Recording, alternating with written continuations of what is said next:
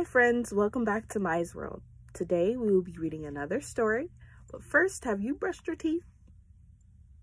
All right, have you washed your face? Okay, has mommy or daddy tucked you in tonight? All right, today we will be reading Buzz, Beaker, and the Outer Space Trip, written by Cari Meister and illustrated by McGuire. Buzz Beaker loves to make cool new stuff. He keeps his ideas in a special notebook. Dr. Beaker is Buzz's dad. He likes to invent things too. Buzz's dog, Rags, is always excited for new inventions. It was a perfect night. The stars were bright, the moon was full, the fireflies were blinking, the crickets were chirping, chirp, chirp, chirp. Buzz Beaker stared up at the night sky. He sighed.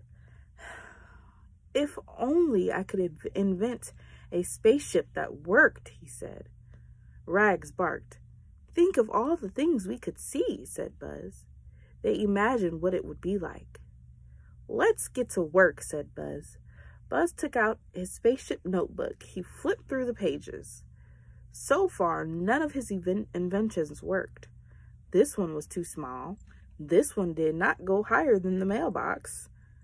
Buzz was not sure what went wrong with his last spaceship, but he remembered that it hurt.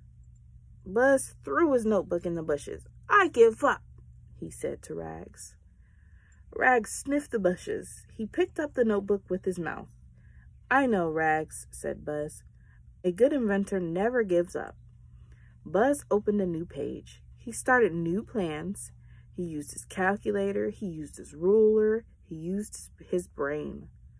Time for bed, Dr. Beaker called. Buzz slowly climbed the steps into the house. He was very tired. Buzz brushed his teeth. He zipped up his space pajamas. He crawled into bed.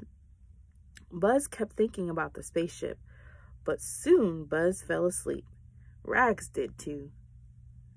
In the middle of the night, something woke Rags. Strange sounds were coming from the backyard.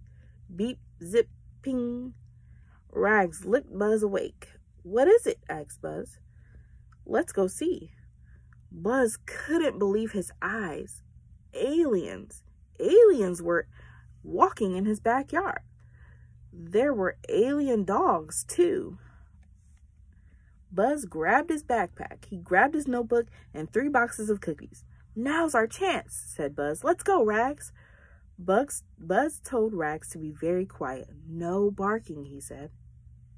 The aliens were very busy picking things from the dirt. It was easy for Buzz and Rags to sneak onto the spaceship. No one seemed to notice. No one noticed them when the spaceship took off. Beep, beep, beep. This is awesome, said Buzz. The spaceship was just about to pass Saturn when Rags started barking. Ruff, ruff, ruff. Shh, said Buzz. It was too late. Rags ran from his hiding spot to chase a robot cat. The aliens saw him. Lucky for Buzz, he brought cookies. Aliens love cookies. The aliens were happy to show Buzz around the spaceship. They showed Buzz around their planet, too. It was very cool. Woke up from his own bed. Was it a dream, he wondered? Rags brought Buzz his notebook. Buzz started drawing. Then he noticed some writings in his notebook. It said, "Thank you for the cookies." That is the end of the story, friends. Thank you for watching, and don't forget to subscribe and hit that notification bell so you never miss a story time. Bye.